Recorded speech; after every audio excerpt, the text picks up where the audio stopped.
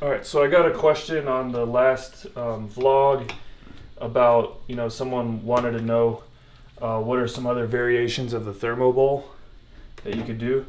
See, I'm not one of those people that has a problem with eating the same thing every day. I can definitely do it. But the thing is, look at the thermo bowl as more of a template rather than a strict set of rules, right? It's like in Pirates of the Caribbean where they say, think of it more like guidelines instead of rules. So the guidelines associated with the thermo bowl are really simple. I mean, if you look at just the thermo roadmap, it kind of shows you what you could do in that to swap out certain things. So I like to use Yukon Gold potatoes, but you could also use sweet potatoes. And there are a lot of different variations of sweet potatoes and yams you could go for. There's like purple ones, white ones, the regular ones, orange, whatever. Or you could use squash. And squash is another good thing to do, especially with beef squash. It's kind of got that sweet/savory combo when you put the beef in there. So squash is another good one. Then for the meats, I mean, just stick with a good high quality, not treated with antibiotics, not treated with hormones and that sort of stuff.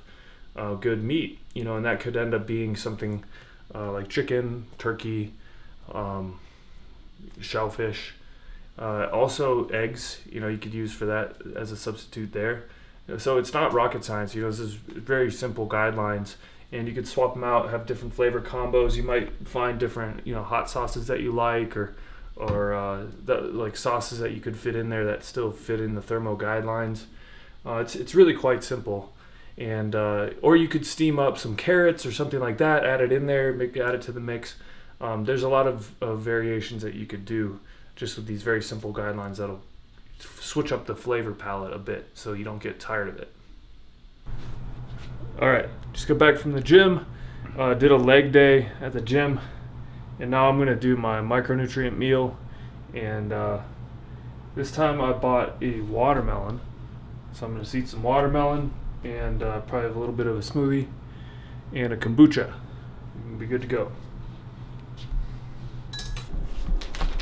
All right, guys, so one thing I was kind of thinking about this of these other variations of the thermo bowl, or like the main macro meal that you eat on thermo, and came up with this concept, or we came up with this concept of tacos, because tacos are pretty much like one of my favorite things ever. So you actually end up with the thermo bowl, or the macro meal. You make the big portion of the meat, and having the thermo glue, especially like the collagen and the sriracha and guac all together. Tacos is perfect for this, because if you can get some good tortillas. For example, there's this company out of Austin called Siete Foods. They sell it at pretty much all the Whole Foods, so they're not that difficult to find. You can also order them online, but they have this tortilla that they make with cassava flour, water, coconut flour, coconut oil, apple cider vinegar, and salt. It's pretty. That's thermo. That's all those ingredients are thermo. So today I'm stoked to try it. I'm gonna do the taco meal and this entire package of tacos or tortillas is only 500 calories. There's a bunch of them in here. So I think there's like 8 tortillas in this thing.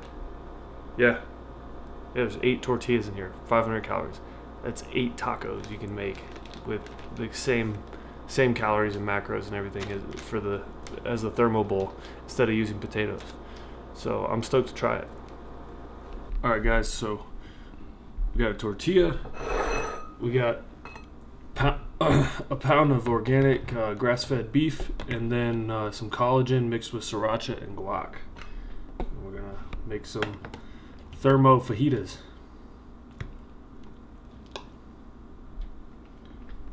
Let's drop it in the tortilla. See how this tastes.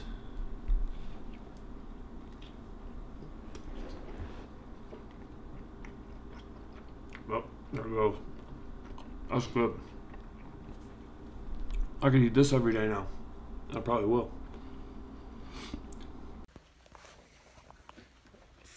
Forgot to press record. It's 5 in the morning. I think it's recording now. I'm going to LA. So this vlog is about to get a lot more interesting.